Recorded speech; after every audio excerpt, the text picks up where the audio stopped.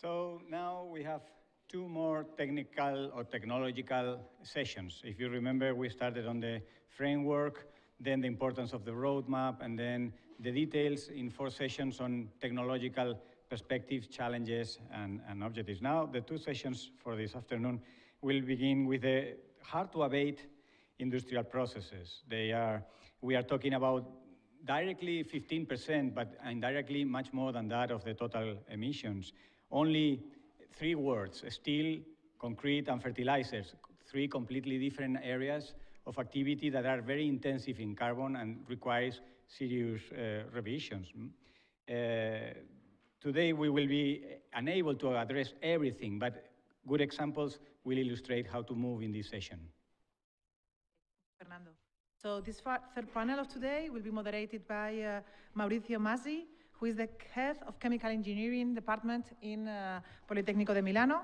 And I will leave Maurizio to present his panelists. Okay. Okay, thank you very much. Thank you. Okay, the rest of the panel, we have Alberto Abadanes from this university, that is an expert in energy technologies. Fabio Cirillo, that is eco-efficiency consultant at Botatarium Cimentos, a Brazilian cement company. Then we have Martin Pei, that is Executive Vice President and CFO Technology Office for SAAB, the Swedish Steel. And by the end, Giulio Friedman, that is Senior Research Scholar of the Columbia University, that is involved in the global clean energy policy. So starting from the beginning, I'm going to give a brief overview of what was the work we had done in April in Milano, discussing about almost a very heavy challenging operation, so to decarbonize the heavy industry. And what is not changing? Okay, this one. Okay, so we are focusing on heavy industries, where we have emission of greenhouse gas directly from the thermal emission, but we also emissions that are coming from the chemistry of the processes that are involved. And also this kind of industry has the general emissions that are related to the indirect emissions to the logistics of the raw material and to the final products.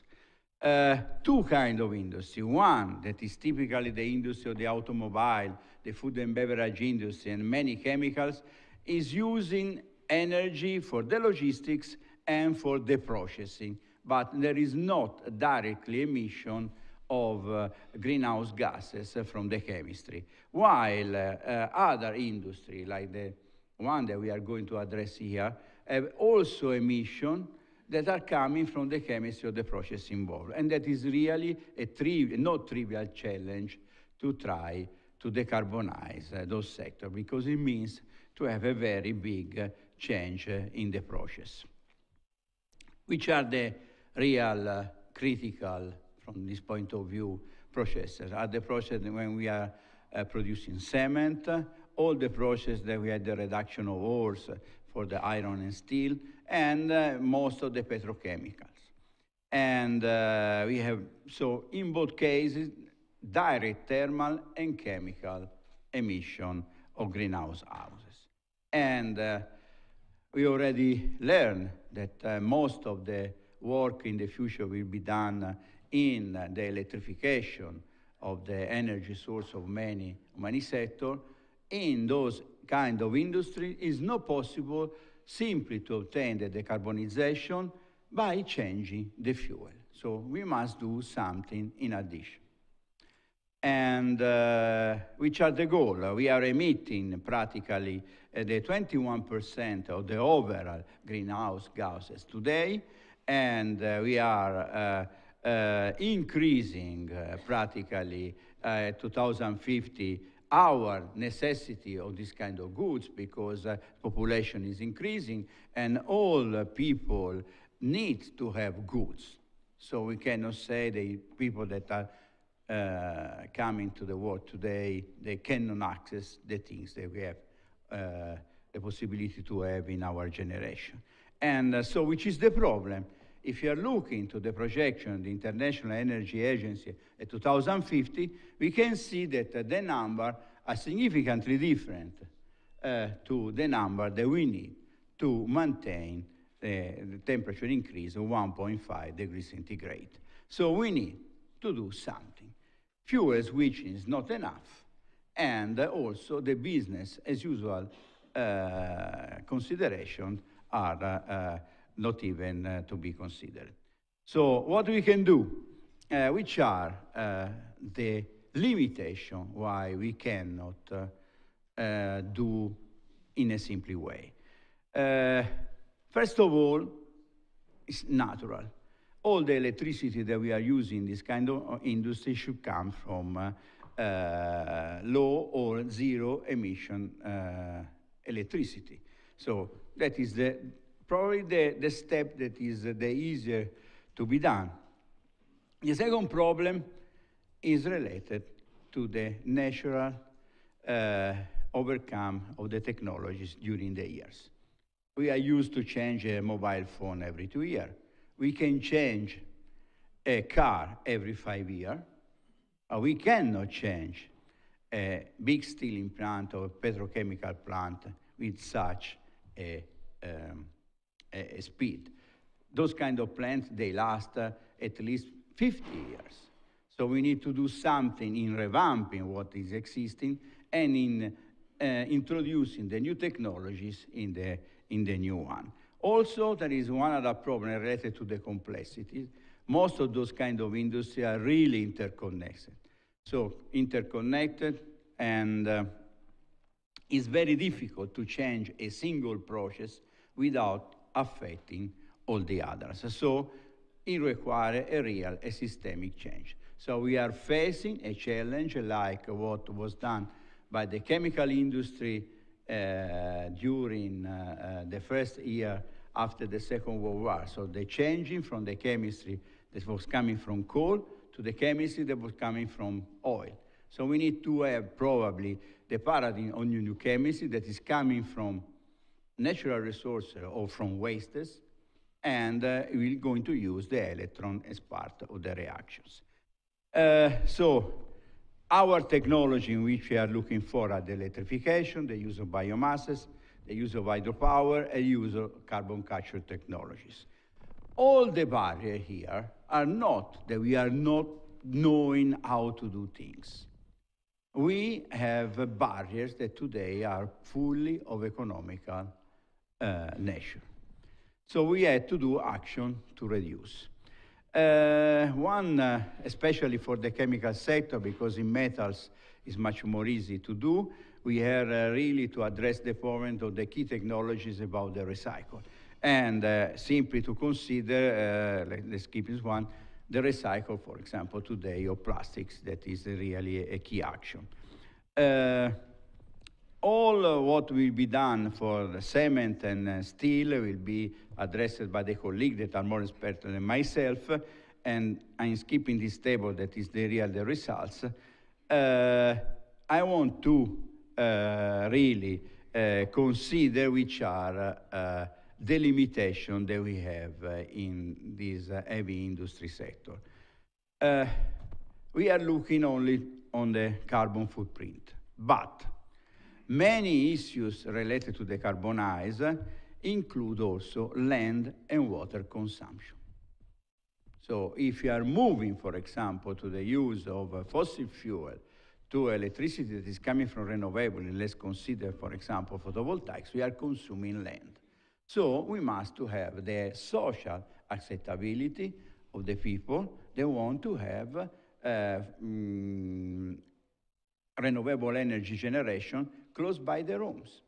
That is in a country, that, for example, Italy, that is really crowded and overpopulated, it's very difficult to let the people accept that you are installing such kind of facility near their home. And so integration in this field is critical, and so what we have to do is really have something that is able to solve the problem in a systemic way, like the one that we are trying to discuss here. Because we cannot try to find a solution for only one sector and leave inaltered the others.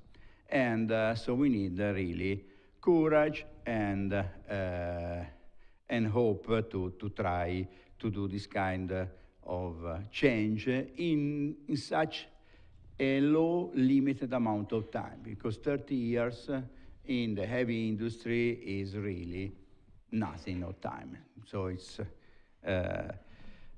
is very short amount of time. I want to consider one point of the chemistry, because the other aspect will be done by the colleague, and in particular, which is the action to reduce the emission from the chemistry. So the world today is what is called green chemistry, and the problem, we must really be able to consider which is the difference between green chemistry and the greenwashing that is usually done to try to do something but without doing anything.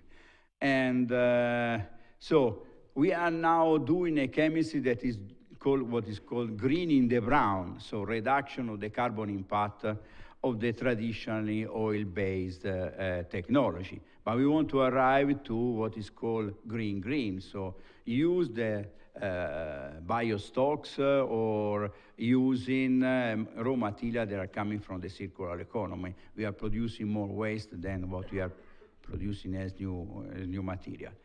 And also, we have to consider that business and consciousness drive the innovation. If you consider that the chemical industry is using a lot of energy, saving energy is business. So that is driving a lot of innovation also today. And concluding, giving a number, this is a number of hope, just released that the Italian chemical sector is already ahead, for example, for the European emission limits at 2020 and also to those of 2030. So when you try to do an action and you see that you are gaining money, the action is fast. So I'm concluding here, and so I'm giving the stage to Alberto Abate, that is giving the speech by the front door. Okay, thank you. So it's a pleasure to be the first of the four men here. Sorry. Well, as I'm here in my house, so I will give the talk. To that. So I want to talk about this technology that unfortunately has not been mentioned anywhere except in a small slide given this morning that is called the direct decarbonization of hydrocarbons, that it was in fact very enthusiastically described by a journalist, in fact, in the cover of New Scientist, this scientific journal, as the reaction that will change the world. So maybe it's very optimistic, but everything changed the world, even a small butterfly changed the world. So one of the things that we have to take into account is that the hydrocarbon is a basic resource of our society. So it's a critical issue for the long, how to use these resources are a critical issue for the development of our society in the energy sector, that is mainly what is focused here, but also in many other sectors. An industrial sector that now is very hard to abate, and is really a key sector for this. They use a lot of hydrocarbon. Natural gas, of course, has been mentioned here, that will contribute in the future, constituting not only a feedstock for energy, for the energy sector, as the transition to the green economy, but also a feedstock for a chemical industry that has a lot of resources coming from this source of hydrocarbons. So innovative solutions should be put into practice for a carbon neutral exploitation of these hydrocarbons. That, of course, when I talk about hydrocarbons, I'm talking about natural gas, I'm talking about fossil fuels, but of course, biogas and biofuels. They are also hydrocarbons. depending of where they came from, they can be considered green or brown. So, and also I believe that direct hydrocarbon decarbonization may be part of the solution to control greenhouse gases emissions in the short medium term. At least to control this, because as you know, we need everything now. So what is that, the decarbonization? Decarbonization or methane pyrolysis is a reaction, a simple reaction like this one. You have the hydrocarbon, and this is the case of the simple one that is methane. And this molecule is split into the basic components that are carbon, solid, and hydrogen, gas. This source of methane, or source of resource, will come from natural gas, can come from biogas, and can come from synthetic natural gas or synthetic hydrocarbon. Of course, this reaction is endothermic. So we need energy to fulfill this reaction. And this energy is thermal energy that could come from hydrogen, direct from hydrogen that is produced at the end. So around 15% of the hydrogen that we produce is needed for the reaction. Either solar energy, mixtures of hydrogen and natural gas, or even, of course, natural gas. Any kind of thermal energy. And the products are hydrogen and carbon. Hydrogen that can be used, as you already know, for fuel synthesis, for clean fuel synthesis. In this case, because there is no CO2 production, there is no oxygen, so there is no CO2. For energy delivery as energy vector, or of course, as industrial commodity for ammonia production. Has been here a lot of times discussed about ammonia as fuel in ships. So ammonia production, also for agriculture and so on. And the carbon, of course, is what we want that could be.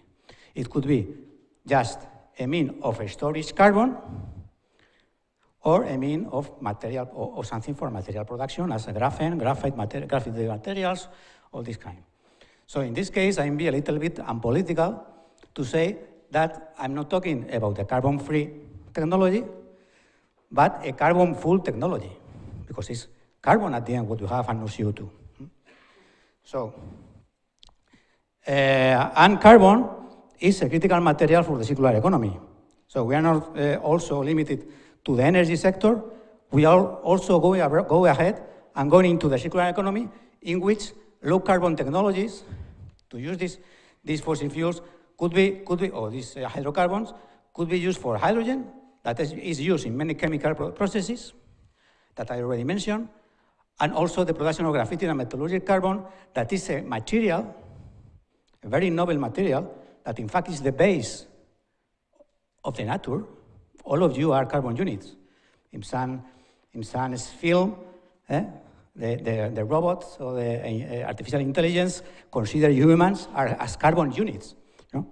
Carbon, it could be a material of the future in which it's supposed to be a growing, a very, very fast growing of the demand for new technologies, as even for batteries, or for carbon-based materials and so on, graphene and so on.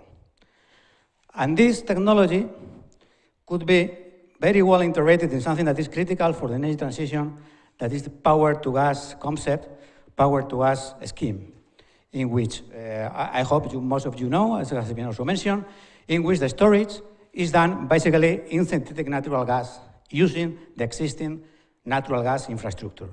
So we have energy coming from wind, photovoltaics, any kind of renewables, that of course is by electrolysis converted into hydrogen, and this hydrogen is used to produce synthetic natural gas using the CO2 that is previously captured, because of course in this methanization, this synthetic natural gas, when we use this natural gas, it becomes again CO2.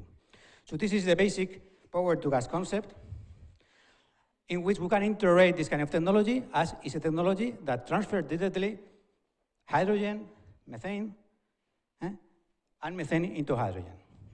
So we can use this downstream, so just in the position of the user, in which we can produce with synthetic natural gas, we can use synthetic natural gas and produce hydrogen for the industry or for the heat energy production, and we obtain solid carbon, or we can use this upstream to support the electrolysis production of hydrogen by the use of a source of methane to provide the methane, the hydrogen, sorry, when there is no availability of hydrogen production. So this is basically the upstream concept. So as a conclusion of my talk, and I see that I am perfectly on time, so the transition for a low carbon, low CO2, I don't want to say low carbon because it's low CO2, because we can say low carbon plus oxygen economy, you know, society must be, this transition must be done as fast as reasonable achievable, you know, as possible. Avoiding social, economical, and environmental problems. As he has already mentioned here, the problems in several countries because of the taxes, of the price of energy, or whatever. Innovation and technological development may integrate hydrocarbons into the circular economy to control this greenhouse gases emission. And hydrocarbon decarbonization is a technology that is now under development. I don't say that this is a solution that is already now commercial, of course, it's not. But it could be in the short, medium term, can help to reduce drastically CO2 emissions. And also, natural gas decarbonization is easily introduced in the circular economy to produce, at the end, something that doesn't produce waste. You have hydrogen that is used for something, you have carbon that is used for something. That is even a new technology that will become in the future, in which, for instance, you can have a lot of carbon-based materials to build the electric cars instead of aluminum, instead of steel. You have carbon-based materials that are used for storage, even electricity storage. And you have hydrogen that will be used for the industry, like ammonia production or any other industry using hydrogen, a part of the petrochemical industry that, of course, requires hydrogen to produce more energetic fuels. And this is the conclusion of my talk. Just as a reminder, this technology was awarded with the German gas industry in R&D in December 2018. We got the second prize in the business area competition of the European Institute of Technology raw materials. So I'm not talking about energy. This is raw materials for the carbon, you know. And we also got, this is our starting point, the second prize of the Novatech UPM challenge, competing with other technologies, as for instance, health technologies and so on. And that's all. Thank you very much for your attention.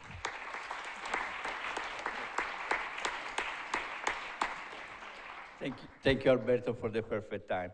So I'm giving the stage to Fabio Cirillo from the Votaramium Cimentos.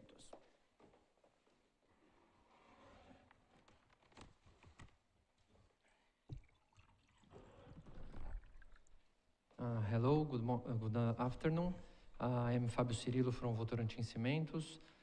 It's a pleasure. Thanks for the invitation to be here and to share a little bit of the initiatives that Votorantim Cimentos is doing to decarbonize the industry, and also talk a little bit about the challenges that we have ahead as a cement producer.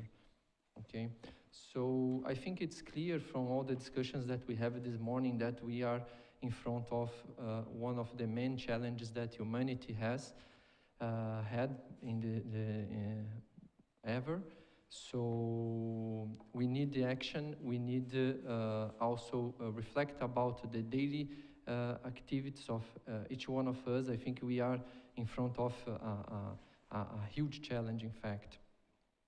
And just to bring a little bit about Votorantim Cimentos, we are a building material company. So we produce cement, concrete, mortars, aggregates, and we are in 11 operations in 11 countries. Brazil is our main market. And our commitment to sustainability is really strong. So as a company, we were part of the foundation of GCCA, that's the Global Concrete and Cement Association. It's a CEO level organization that brings together all the cement sector. Nowadays, we have 40% of representation of the cement produced in the world together in the GCCA. So looking for sustainability in cement production and concrete, bring innovation and set and transfer best practice between the members. Also, we are part of GRI, CDP. We have different actions in sustainability. And as we also have discussed this morning, it's clear for everybody that if we keep the business as usual, the world will increase, the average temperature in the world will increase more than 6 degrees. If we take all the NDCs of the countries, we still reach 3 degrees in increase. So we really need the action, and we really need the new technologies to deliver this challenge to have a neutral CO2 world in 2050.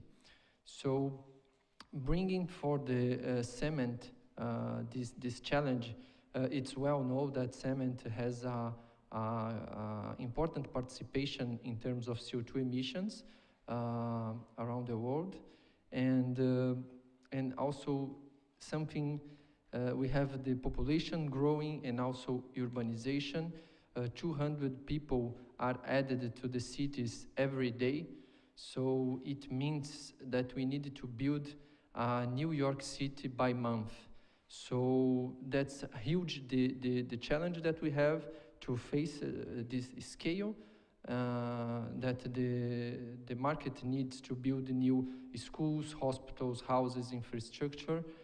And we understand that cement and concrete are important materials to deliver and to meet these gaps, especially in if we think about the extreme events in this new scenario of climate change.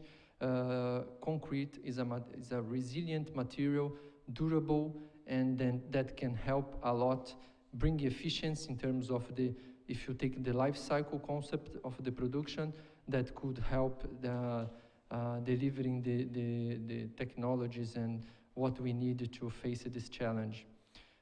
Just to understand a little bit about the emissions from cement, so we can also understand what are the possibilities to decrease emission. 50% of the CO2 from cement comes from calcination. So when we put the limestone inside our kilns and heat it up, part of the molecule of the limestone releases CO2. So 50% comes from the process, and 40% from the fuel that we need to feed this kiln and heat our raw material. So if we think about to deliver, how we can go through this challenge, the cement sector come together and we have a global roadmap. So this document was built together with International Energy Agency, and it sets the target for 2050 and which are the leverage that the sector need to implement to get to this point. So we had the global cement roadmap, the last one launched in 2018, and a specific Brazilian version of the roadmap launched in May this year.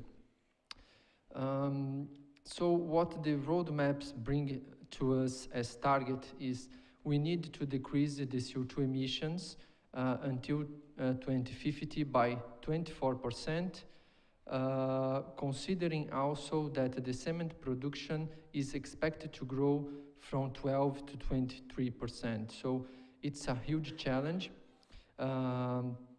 It means that we need to live from 540 kilograms of cement, of CO2 by ton of cement, by 370 kilograms CO2 by ton of cement. Part of this is coming from already technologies that we already have in place. Part of that depends on the carbon sequestration. So after 2030, it's clear for the industry that we need to develop, or we need to have in place already technologies to sequestrate carbon. In this aspect, a good initiative that we already have inside the Global Cement and Concrete Association is the Innovandi. Innovandi is a research network that again brings together all the cement industry to deliver new technologies, to invest together in technologies to face these challenges. Going to the technologies that are already in place and a part of this decarbonization for the sector, we can talk about the replace of fossil fuels by waste. It's something that we do a lot. We use a lot of dangerous wastes, biomass, tires in the end of life. It can replace the fossil fuel and brings important CO2 reduction. Also clinker substitution. So if you can replace clinker, that's the main raw material for cement, by slag, fly ash, limestone, it's also an important lever to decrease CO2. And this is just a little bit of details about the cement roadmap in Brazil. In Brazil, we have more opportunities in terms of clinker substitution and also the use of biomass. I want to share one example with you. And so we depend a little bit less on carbon sequestration. What's good, because the technology is still expensive and is still in development. I would like also to mention the importance of the financial market in this decarbonization. So we in Brazil were the first company to have this kind of operation that's a revolving credit facility. So what it means, we took as a loan $290 million from a pool of banks, and our interest rate is related with our performance in sustainability. So we have targets defined. If we meet these targets, we pay less. If you don't meet these targets, we have a penalty. So we understand that it brings sustainability for a new level of discussion, and it helps a lot the companies moving forward. Just going quickly because I am losing my time. Alternative fuels nowadays, as Votorantim company, we are already replace 18% of the fossil fuel by wastes.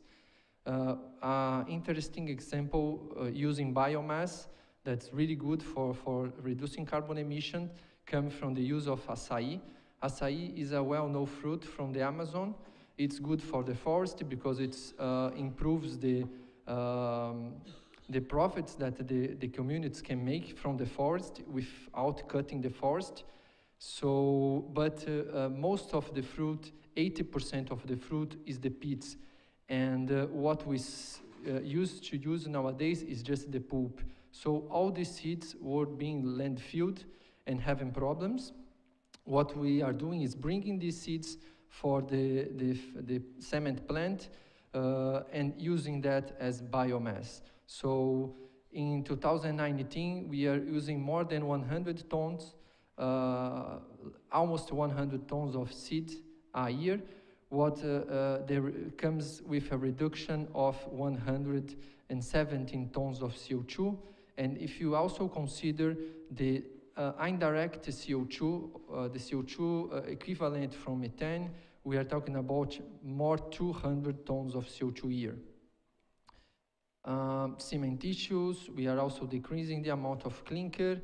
Pozzolan, calcined clay is an alternative, as slag and fly ash will be less available in the future. This is a product that can replace clinker, and comparing with clinker, it has 43% less CO2 emissions.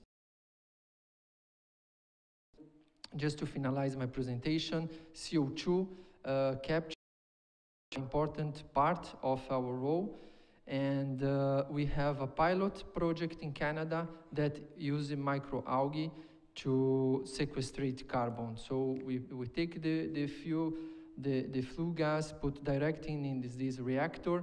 By photosynthesis, it becomes bio, and then we can use it to produce biofuels or something else. So I hope this help in this discussion to understand how cement can move forward in the aligned with Paris Agreement. Thank you so much. Thank you, Fabio. And now I'm giving the stage to Martin Pei from the Swedish Steel.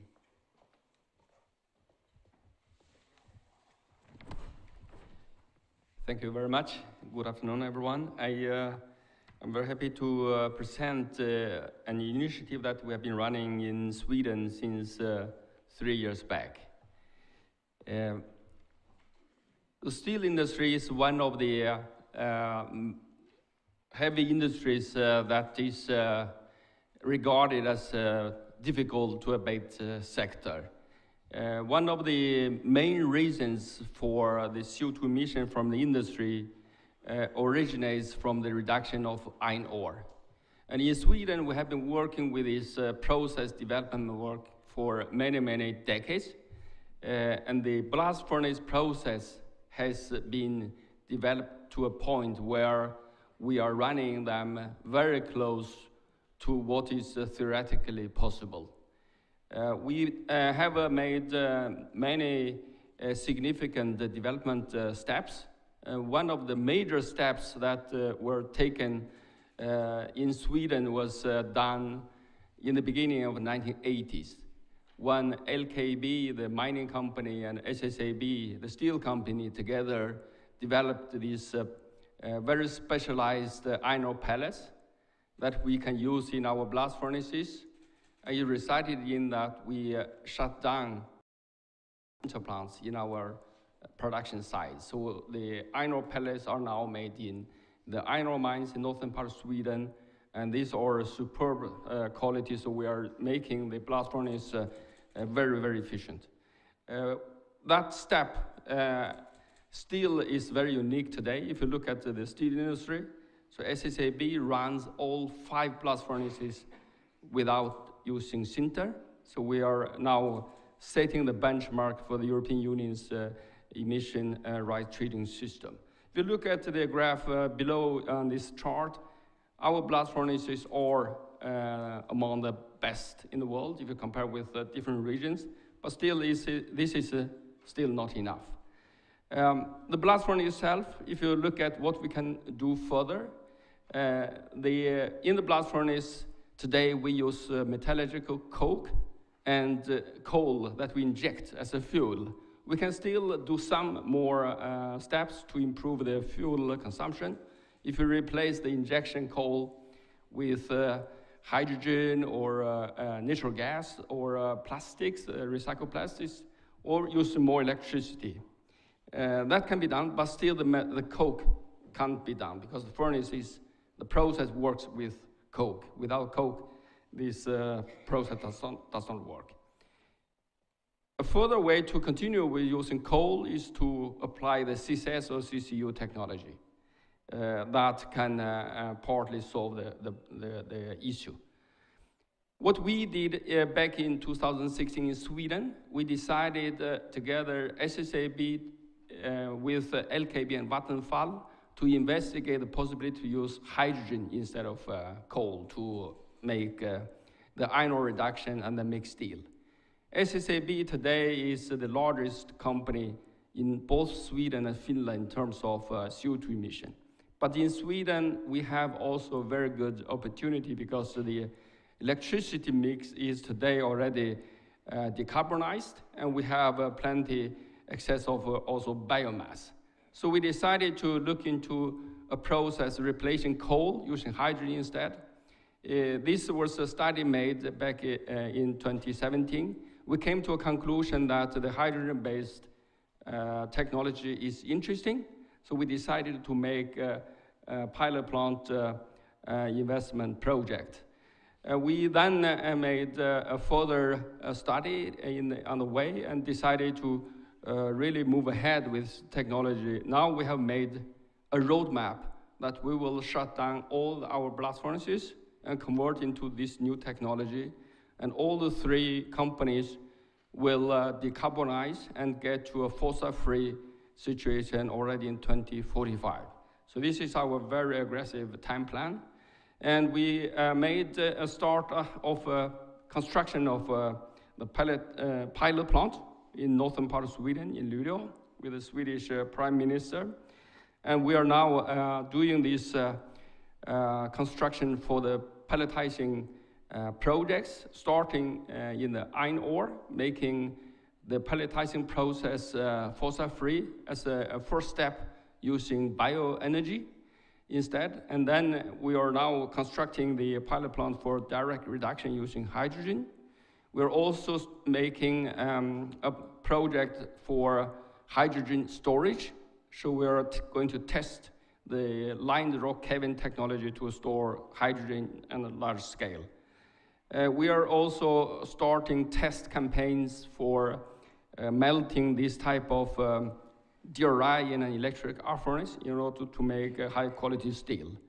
This is the pilot plant, the photo taken last week. We are right now constructing this pilot plant. It's a 1 ton per hour capacity test facility. Will be ready next summer for testing this new technology.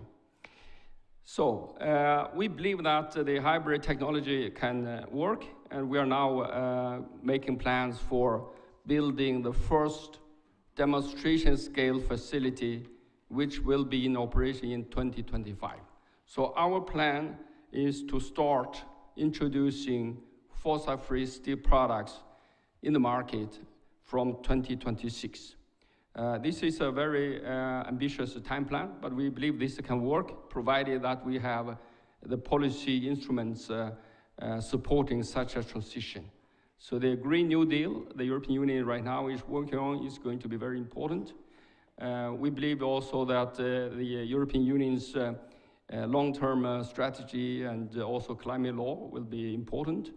The industry strategy will need to support such type of transition. Access to fossil-free electricity will be the key enabler for such transition. And hydrogen infrastructure that is right now under discussion in Europe is going to be also very important. At the same time, the hybrid project will also create a great opportunity to make the hydrogen economy established in many places. So this is just a short overview of what we're doing in Sweden. This is a very, high ambition joint project that we are doing with the 3 industry companies, SSAB, the steel producer, LKB, the iron ore company, and Vattenfall, who is the Swedish electricity supplier. So we are now moving on, making the transition happening. So hopefully this will inspire many others to look into this possibility for the future transition of this very important industry. Thank you.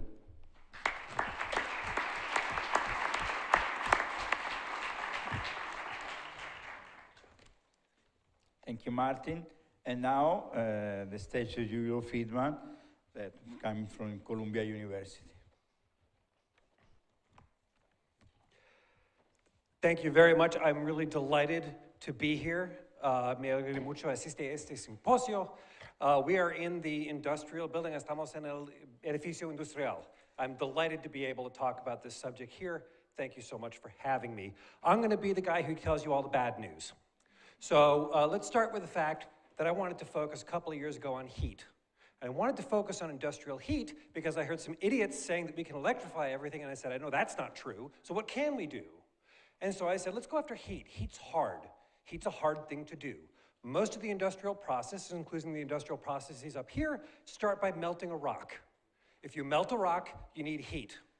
So what can you do? And it turns out that just the heat-related emissions from heavy industry are more than all the cars and planes in the world. Yes, you never thought of it that way. All the heat from heavy industry is more than all the cars and planes in the world, and I dare say we've spent a little more time thinking about cars and planes than we have about industrial heat. So the question is, what can you do? We can admire the problem, or we can try to do something, and so we started getting into this, and we realized a couple of things. First of all, heavy industry is not the industrial sector. A lot of people who enter the decarbonization standpoint think about it from the perspective of power, because they've spent their lives working on decarbonizing power, which is a good and important and virtuous thing to do. They're not the same. Most commodities are consumed globally, not locally. So a very small change in price completely affects market shares. Most of these companies are also working with assets that are extremely long-lived, as we heard earlier, and are also very expensive to replace. In addition, these are generally considered essential national industries.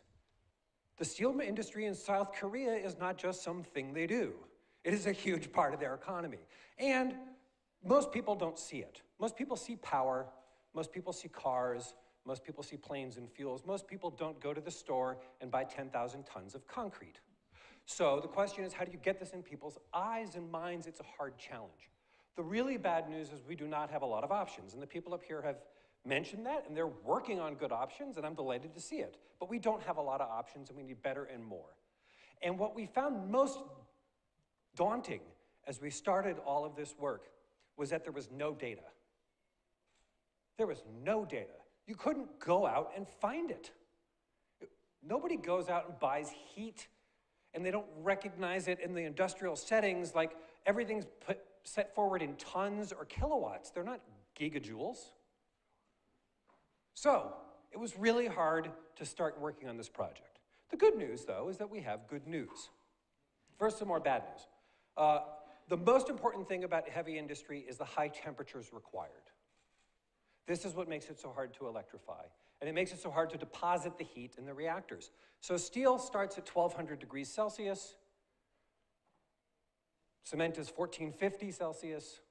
There are not a lot of options to do that. Biomass can do it with biogas. That can hit that temperature. Electrical resistance heating actually can reach that temperature. You just can't put the heat in the reactor. So that's a problem. Hydrogen can do it.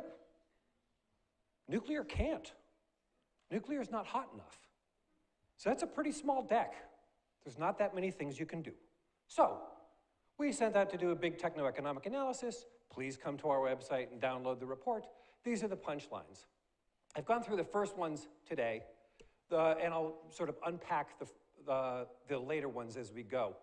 One of the things to recognize, and this has already been said, is actually when you look at the comparison of options for deep decarbonization, carbon capture and storage ends up being important. It ends up being the thing you have to do. If you want to get deep emissions, that's one of the things. Okay, well, we can do that. Also, low carbon hydrogen ends up being really important. We saw that already with Martin Pei's presentation. It's one of the things that we saw from Abate's presentation. Low carbon hydrogen is important. There's lots of ways to get it. That's fine. In all cases, we're going to need better policies. The markets can't deliver this today. We just need a new set of policies that can protect domestic industries or provide large enough incentives to finance, do whatever it is we need to do. So, we had not seen anything like this before, so we made it. Basically, blue ones are low carbon footprint, red ones are not so low carbon footprint, and we just put it up in cost per gigajoule. This is everything. These are all the options. And basically, this line here, the first line is US price of gas, and that line is European price of gas. So the first thing you should see is all the options cost a lot more than gas. That makes it hard. Okay. Another thing you can find is that many of the options need CCS. For example, low carbon hydrogen, the cheap option in most markets is CCS. And the reason why that's true is because most places do not have cheap low carbon power. Sweden is an exception. Sweden does have cheap low carbon power. America does not. China does not. So that makes it hard to use there. And even things that you think would be straightforward, like biodiesel or hydropower making hydrogen and stuff, like most markets, it just doesn't work. So the good news is that this is something we actually can and do know how to do. So this is the carbon footprint for power in the United States. And this is actually, I'm sorry, not the carbon footprint. I pulled the carbon footprint slide. It's terrible. It's not even worth looking at. This is the cost. So this is what the cost for a firm industrial power contract looks like in the US. This is not a 3 cent per kilowatt hour solar panel in Chile.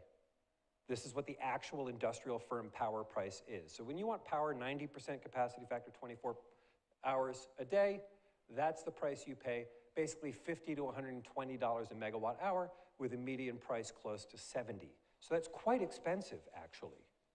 And we are not close to having zero carbon, firm, cheap power yet. So we need to work on that too.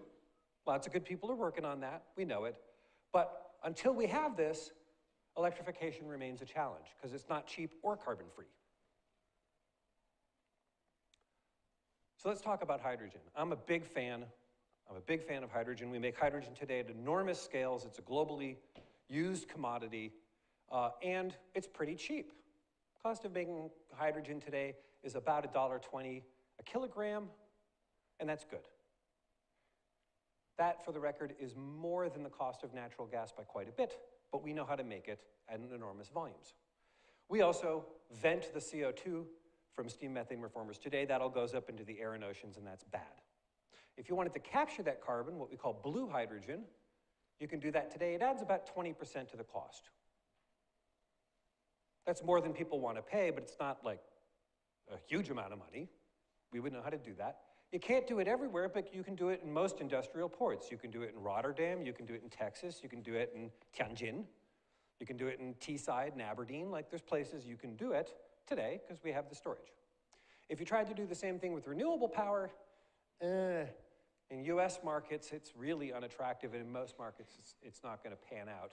It's a factor of 4. In many markets, it's a factor of 10 more expensive. But that's okay. Green hydrogen is getting cheaper. The cost of electrolyzers is dropping. The cost of green power is dropping. Eventually, green power will be firm, and the cost will be cheap enough to move into the business. And I look forward to that day. So we can start with blue hydrogen now, make hydrogen with no carbon emissions, and then as green hydrogen becomes increasingly cheaper, we can just bring it into the market as an on-ramp and make hydrogen go from blue to turquoise to green over time. We also just wanted to say, well, we've talked about these things in dollars per gigajoule, but nobody goes out and buys gigajoules either. They buy steel. So what do these things look like for real? And so we put in here just prices. If we took various kinds of heat, electrical resistance heating from the grid in the United States or from the grid in Europe, or if you use biomass, use really good blue hydrogen or not so good blue hydrogen, use renewable hydrogen, or if you just did CCS on just the heat, or if you did CCS on the full plant and got the process emissions too. You're just like, what does it do to the price of the commodity? Because that's what people really want to know. How much more do we pay? So this is for clinker, and this is the price for 25% increase, 50% increase, 100% price increase. And that line there is $8 gas, which is, Asia price or something like that, okay? So most of these options more than double the price of production wholesale concrete. More than double the wholesale price. That's what the deal is.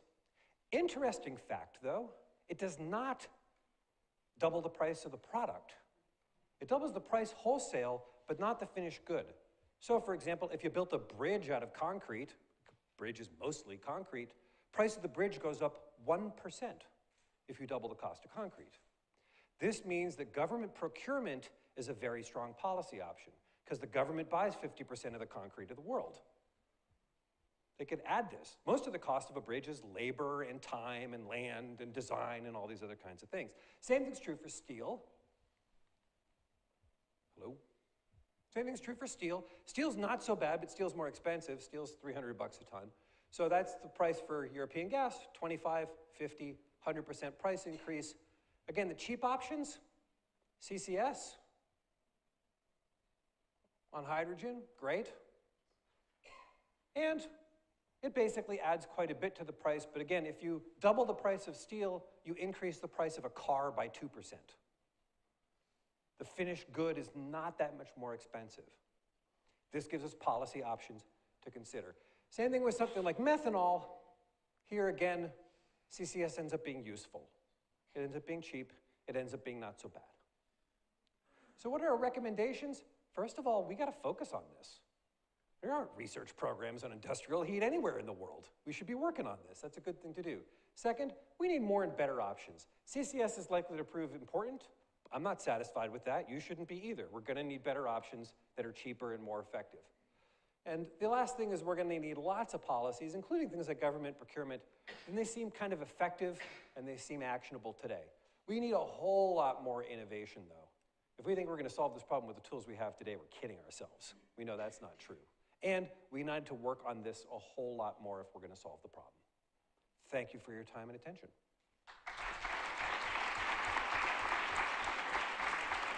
Thank you, Fabio. Okay, I think we have a little bit of time to have one question to everybody. But in your estimation, which is the real time scale we are facing in our business to have the decarbonization?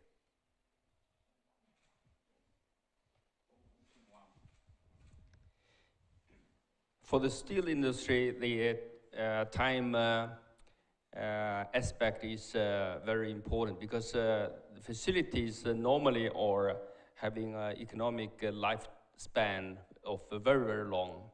For blast furnace, for example, it's normally 15 years when you make a reinvestment. It will run 24/7 for 15 years. And then you make a stop, and then you make a new investment, you will run another 15 years. For a coke oven plant, which is the blast furnace process is based on, a normal lifetime is around 50 years. So if we really want to achieve the transition, we really need to start now, because otherwise we will be locked in for another 50 years, which will be too late. Right, I completely agree with that. That's also true for cement kilns. That's also true for petrochemical plants like ethylene crackers. They are very long-lived capital stocks. It's part of the reason why we focused on retrofit or modification of existing plants. Because if you wait until you replace the plants with a new kind of technology, we have real problems. So, and again, hybrid being a notable example. In Sweden, the circumstances on the ground actually favor early replacement. But in fact, that's what you're competing against. You're competing against the tear-down cost of an existing asset, and that's a very high hurdle. I think in terms of the real timeline of this, we're probably going to have 5 more years of fumbling around while the governments of the world can't figure out how to tie their shoes, and EU tries to figure out how to balance between Spain and Poland. And that's real work, and it's a problem. After 5 years, everybody here is going to be at risk. Everybody here is going to be at risk, and there's going to be some crazy version of carbon border adjustments or people lashing themselves to, dump trucks. There's going to be some crazy extreme action. There's going to be volatility in financial markets. There's going to be questions about assets. The labor unions are going to get into it. It's going to be really, really hard. And in that context, I think we have maybe 5 years to figure out what we want to do, and then we got to execute pretty much right away. Yes, if I complement this answer, one question is how long it will take for the industrial sector to abate CO2 emissions to a given point that could be useful for the whole picture. Because every sector is different. So if you go to mobility, of course mobility, we have seen this morning, you can change the landscape of cities in 10 years between the horses and the internal combustion machine. Okay, so mobility, maybe it's easier to reach CO2 abatement faster than industrial facilities that requires investment of decades to be really return of the investment. So the question is, if this, that we need to do now, because there are even some people that say that the degrees that it will be reached from the point in 90s could be even already like what we have emitting now is 1.3 Celsius. So we have two decimals of error. So that means that we need to start now to do everything, not only in this sector, in all the sectors. Some sectors will do it faster, some sectors will do it slower because of the nature of the processes. It's not the same to change a car than to change a factory. And then I also agree that we have to move now with all the technologies that could be available. Everybody, so all the meat on the load, you know? Not thinking about this is good, this is bad. Look, I have an illness, I'm sick, I take a pill, even if I know that this pill has some effects that maybe are not the good ones that I have at the end, you know? Yeah, just to add something, I think from the cement point of view, it's true, the same logic, but locally we have different options. We have something that we can start now that's already feasible, like fuel substitution, replacement for wastes, biomass, as I showed, clinker replacement as well, work with better use efficiency in construction. We have a lot of inefficiency, a lot of wastes in the process of construction. We want to work with the whole value chain to bring more efficiency. So this is things that we can start now. And then different technologies that we need for the long term, then we have time like to still to put efforts on that and to have that develop 2030 or so when we really need that. Okay, I think it's time, so I'll let you to thank all the group of these panelists. Thank you for coming and you for your attention. Thanks. Thank you.